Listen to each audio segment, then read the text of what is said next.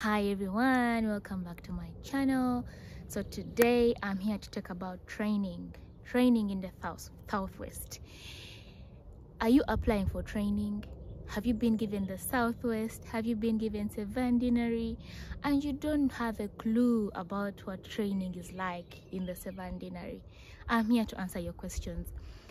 So I joined training in August last year and I was given seven or Severn deanery. Depending on which country you come from, you spell it the way you want to. So when you're choosing your training places in Oriel, it will not show you exactly where you're going in Severn deanery. So Severn deanery has three places. It has Bristol, it has Somerset and Taunton, and then it has Gloucestershire.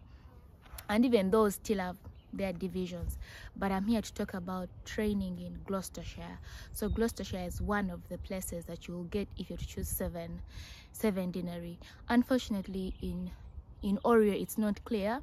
So when I was choosing Severn deanery, I was hoping to go to Bristol because I was working in Bristol as a non-training doctor.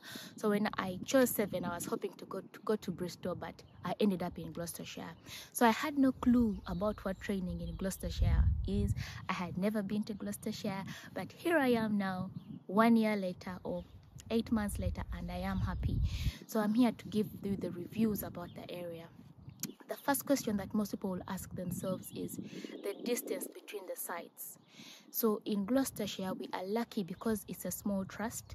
The distance between the distance between the training centers is not much. It's normally 20 to 30 minutes. The main hospital is Wharton Lawn Hospital, where you do your own calls, but you will also do covers in Charlton Lane Hospital.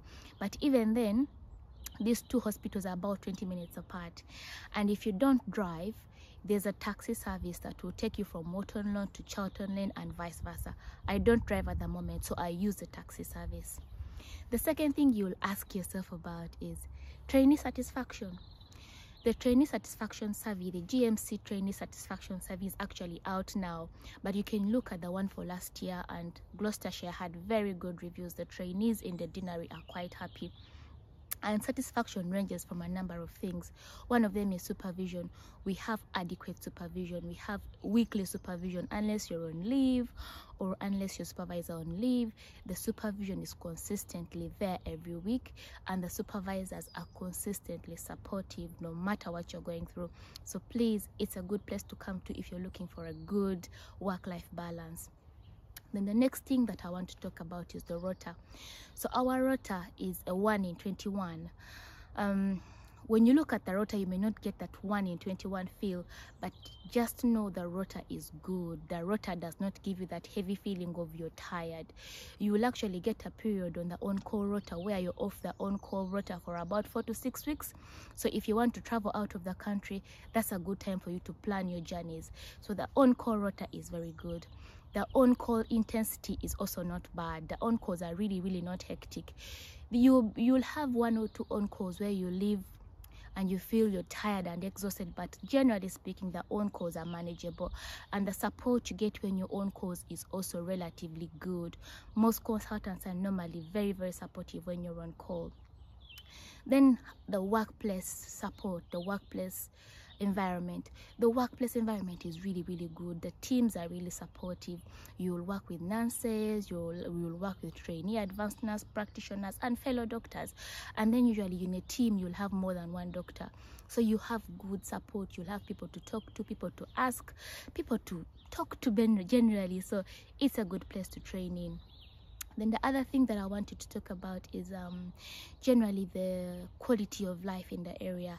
As you can see, the sun is out, the sun is in the south, so it's a really good place to work. It's a good place to raise children if you have a family, and generally the crime rate is not so bad in Gloucestershire. Where to live? Most people choose either to live in Bristol or in Gloucester or in Cheltenham. I'm currently based in Cheltenham because Cheltenham is a good area to raise kids, and I'm not a fan of long commutes. I want to have a 15 minutes commute to work because commutes also add on to the fatigue you have at the end of the day. That's why I chose to stay in Cheltenham. But most most trainees do prefer to live in Bristol because of the vibrancy of Bristol and all, you know. That's why most people choose to go in to work in Bristol.